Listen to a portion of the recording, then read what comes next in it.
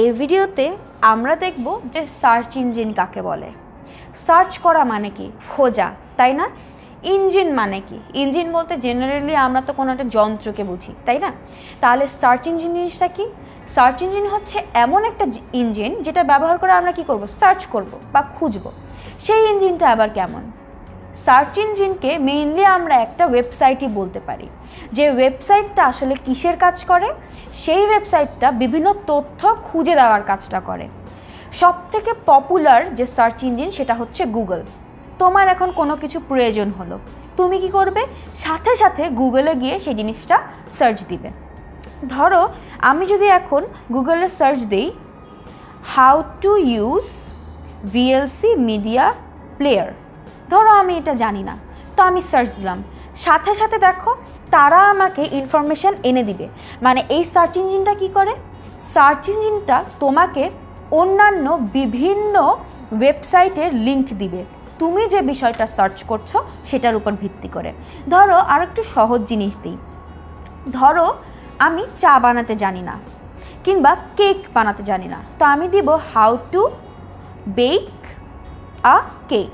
মানে আমি এখন জানতে চাচ্ছি যে কেক কিভাবে তৈরি করে, সেটা লিখে আমি গুগলে সার্চ দিলাম। সাথে সাথে দেখো গুগল আমাকে কি করেছে, অন্যান্য যে ওয়েবসাইটগুলো আছে, যে ওয়েবসাইটে কিভাবে কেক বানাতে হয় সেটার সম্পর্কিত তথ্য আছে, সেই ওয়েবসাইটগুলোর লিঙ্ক গুগল আমাকে দিয়ে দিয়েছে। মানে সার্চ ইঞ্জিনে তুমি যখন কোনো কিছু সম্পর্কে সার্চ করবে, সে কী করবে? সার্চ ইঞ্জিনটা তোমাকে তুমি যে বিষয়টা সম্পর্কে সার্চ করতে চাচ্ছ বা জানতে চাচ্ছ সে বিষয়টা সম্পর্কিত তথ্য অন্যান্য যত ওয়েবসাইটে আছে সেই ওয়েবসাইটগুলোর লিঙ্কটা তোমাকে দিয়ে দিবে। যেমন আমি এখানে how to back a cake লিখে সার্চ দিয়েছি, দেখো এখানে wikihow.com যে ওয়েবসাইটটা আছে সেখানে 4 ways to bake a cake, মানে কেক তৈরি করবার 4টা উপায়ের লিঙ্ক চলে এসেছে। আবার ধরো foodnetwork.com, সেটারও একটা লিঙ্ক চলে এসেছে how to back a cake. তুমি যদি এটাতে ক্লিক করো তাহলেই খেয়াল করো আমার গুগল আমাকে কি করে দিবে? গুগল আমাকে ওই ওয়েবসাইটটাতে বা এই ফুড নেটওয়ার্কে কী করলো? পাঠিয়ে দিল।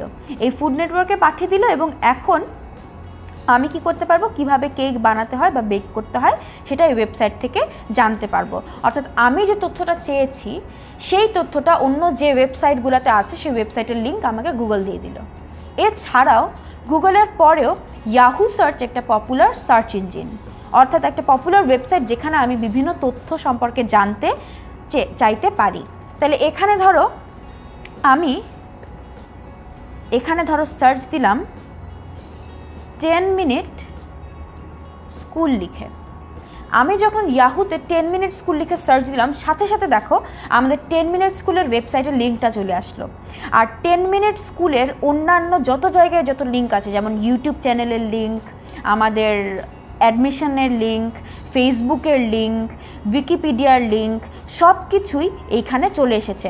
এখন আমি যদি 10minuteschool.com এর যে লার্জেস্ট এডুকেশনাল প্ল্যাটফর্ম এটাতে যদি ক্লিক করি তাহলে সাথে সাথে ইয়াহু আমাকে কই পাঠিয়ে দিবে? সাথে সাথে ইয়াহু আমাকে 10minuteschool.com এর এই হোম পেজে বা এই ওয়েবসাইটটাতে পাঠিয়ে দিব এবং এখান থেকে আমি বিভিন্ন অংশে যেতে পারি এবং গিয়ে ভিডিওগুলো, প্রয়োজনীয় ভিডিওগুলো দেখতে পারি। তাহলে yahoo.comও কিন্তু একটা পপুলার সার্চ ইঞ্জিন যেখানে আমি বিভিন্ন তথ্য চেয়ে বা জানতে চেয়ে সার্চ করতে পারি। আবার www.bing.com, এটাও কিন্তু খুব পপুলার একটা সার্চ ইঞ্জিন। এখানে ধরো আমি সার্চ দিলাম মেশিন লিখে, যে আমি মেশিন সম্পর্কে জানতে চাই, তাহলে bing.com আমাকে কি করবে? এই মেশিন সম্পর্কিত যত লিঙ্ক যেখানে আছে বা যত ওয়েবসাইট আছে সেই ওয়েবসাইটগুলোর লিঙ্ক আমাকে এনে দিবে। আমি চাইলে যে কোনো ওয়েবসাইটে গিয়ে এই তথ্যগুলো কি করতে পারি? সার্চ করতে পারি। তারা নিজেরা কোনো তথ্য তেমন রাখছে না, তারা অন্যান্য ওয়েবসাইটের লিঙ্ক আমাকে দিচ্ছে যে ওয়েবসাইটগুলোয় আমি যে তথ্য জানতে চাই সে সম্পর্কিত সমস্ত তথ্য এবং ডিটেলস থাকে। তাহলে আমরা দেখলাম সবচেয়ে পপুলার সার্চ ইঞ্জিন কি? গুগল। তারপরে সবচেয়ে পপুলার সার্চ ইঞ্জিন হচ্ছে ইয়াহু সার্চ এবং তারপরে পপুলার সার্চ ইঞ্জিন হচ্ছে বিং সার্চ। তাহলে এই ভিডিওতে আমরা জানতে পারলাম সার্চ ইঞ্জিন কি, সার্চ ইঞ্জিন কীভাবে ব্যবহার করে এবং সার্চ ইঞ্জিন দিয়ে কি করা যায়।